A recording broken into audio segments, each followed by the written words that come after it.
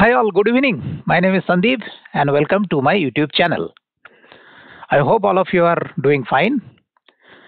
Today we are going to build one AI powered math tutor which will solve a lot of interesting mathematics problems for us. So let's get started.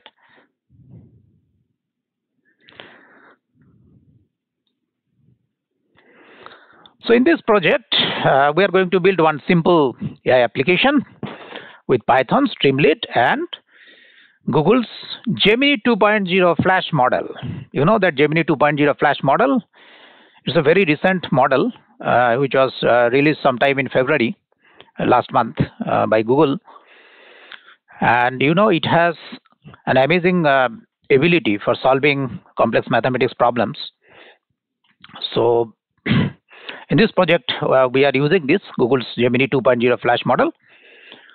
It's a very simple app. In the app, user just needs to type the math problem that he or she is going to solve in the text box, and then they just need to click on the solve button.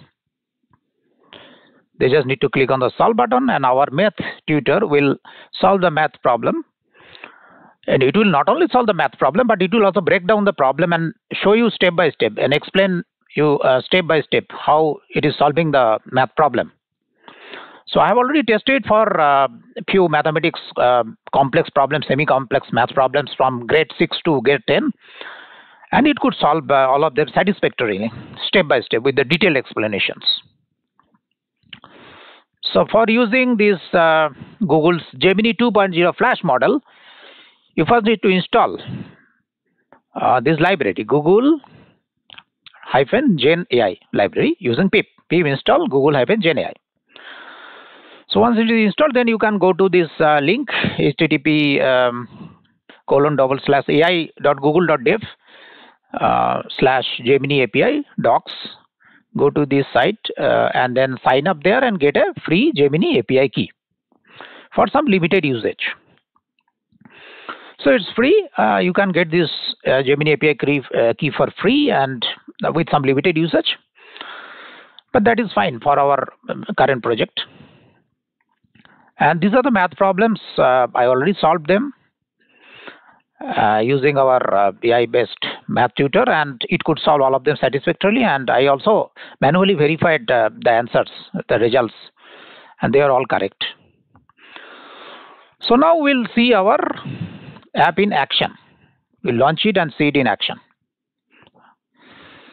So it's just Streamlit app. So it's just you have to, for launching Streamlit, run and then the name of the Python script. That's it.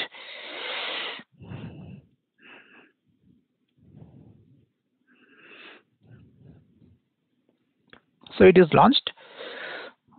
Solving mathematics problems by AI tutor. All you need to do is to type your math problem or question that you are going to solve here in this box and then click on the solve button.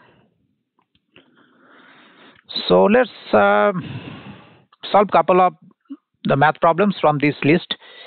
First one, let's try the first one and let's see how it performs.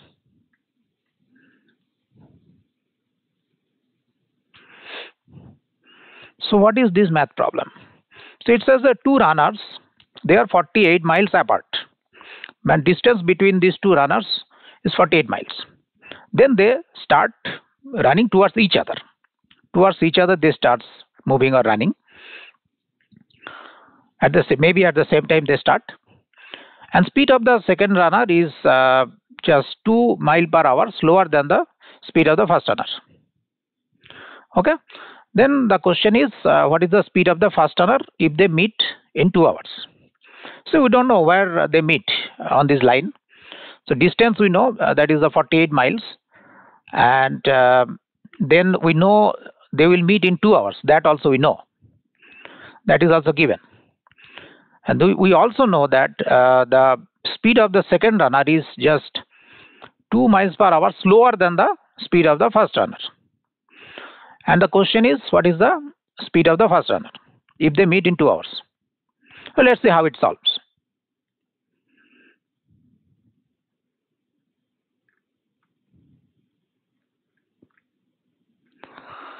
Okay, it has solved very nicely and also explained. It broke down the problem and it explained to us step by step. Let's see what it says. Solution. Okay, let's break down the problem step by step. Define variable. Let's b1 be the speed of the first runner in miles per hour. Let's b2 be the speed of the second runner in miles per hour. And we already know that is given. b2 is equal to v1 minus 2.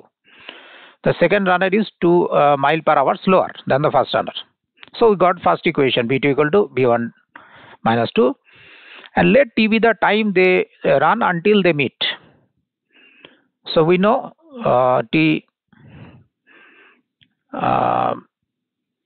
minus 2. Let d be the distance between them. And we know that d equal to 48. Distance between them is 48. And we know the time is t is equal to 2 hours. That we know. Now understand the relationship. When the runners meet, the sum of the distance they have, each of the run will equal the total distance between them. The distance equals speed multiplied by the time. We all know the distance is equal to speed into time. So distance covered by the first runner is v1 into t. Okay, so distance covered by the second runner is speed, that is v2 into t. So therefore the v1 into t plus v2 into t is equal to total distance. So v1 into t plus v2 into t is equal to total distance. It's very clear, understandable. Now substitute and solve. Substitute the known values and then relationship between the v1 and v2 into the equations. So they are substituting and they are solving. Here they simplify and solve for v1, and then finally from that we are able to find out the value of the v1, that is 13 miles per hour, and it is correct. I also manually solved it and verified it. It's correct. So basically it solved algebraically, which is good actually, and it broke down the problem and it showed step by step, explained step by step how it is solving the mathematics problem. And it is very good, from the student's perspective and also the teacher's perspective. The way it has explained, it is really nice. And then we'll try one more problem. This time we'll try some statistics or probability problem, and let's see how it goes. So we'll just copy and paste it here. So basically it says throw a dice 3 times. You have a dice which has 6 faces, and you will throw this dice 3 times. Okay, what is the probability that we have 3 6? In each draw we'll get 1 6. So because it says that what is the probability that we get all 3 6s? Every time we will get 1 6. So let's see how it has solved this. Solution. Okay, let's break down the problem step by step. Define variables. Sorry, we have not yet clicked on the solve. So let's click on the solve. Yeah, we clicked on the solve button and it has solved. Solution. Okay, let's break down the probability problem. Understanding the problem. We want to find the probability of rolling a 6 on a standard 6-sided dice 3 times in a row. Each dice roll is an independent event. As you know that each time you throw a dice, that is independent event, and next time again you throw a dice, and 3 times you throw a dice. So each event is independent. They are independent to each other. There are no dependencies between them. So the probability of 1 6, if you throw it once, probability of getting 6 on a single throw of a pair of 6-sided dice is 1 by 6 naturally, because there is only 1 6 in a dice and 6 faces, 6 sides, so 1 by 6.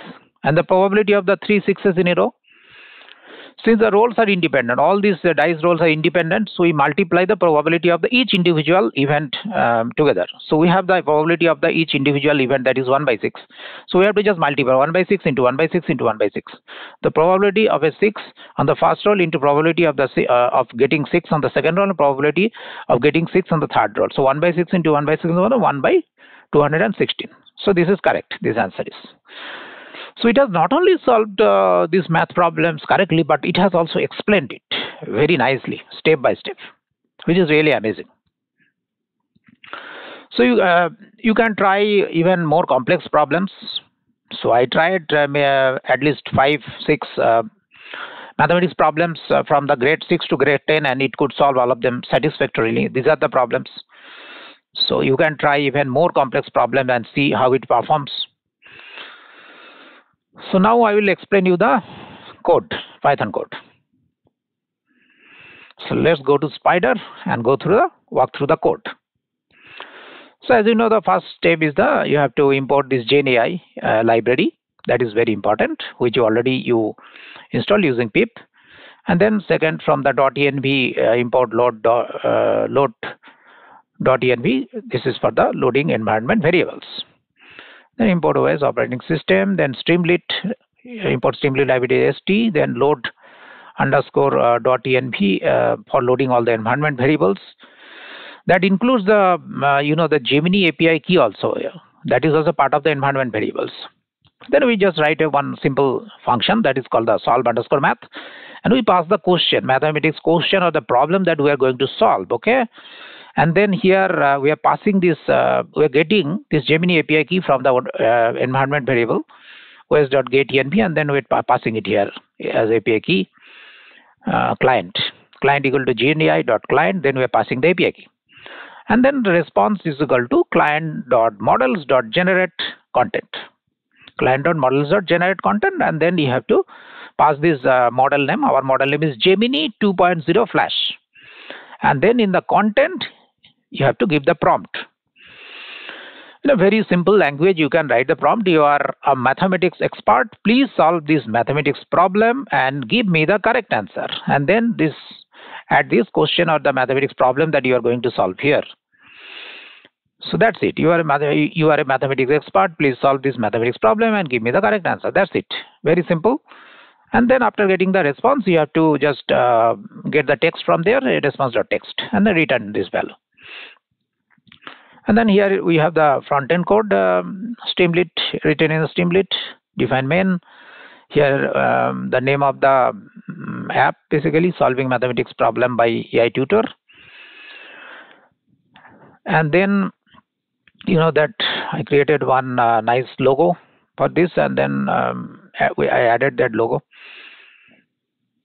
Then here basically you are giving your inputs. That is a math problem or question that you are going to solve. In the text box, you are putting the inputs, math problem, and storing it in the math problem. And then we are adding one button called solve. As soon as user will click on the button, then it will call that function solve underscore math, pass this math problem or question, and then finally we'll get the result. That's it. It's just 60 lines of code, 65. But as you can see, you can build an amazing applications with this Google's Gemini 2.0 Flash. It has really an amazing ability for solving math problems. So you can try more complex mathematics problems and explore it more. It's really amazing. So that is all for this video. I hope you liked it. If you like it, please give a thumbs up. And also please write your comments or feedback in the comment sections. I'll be very happy to see them. And also please subscribe my channel if not done yet.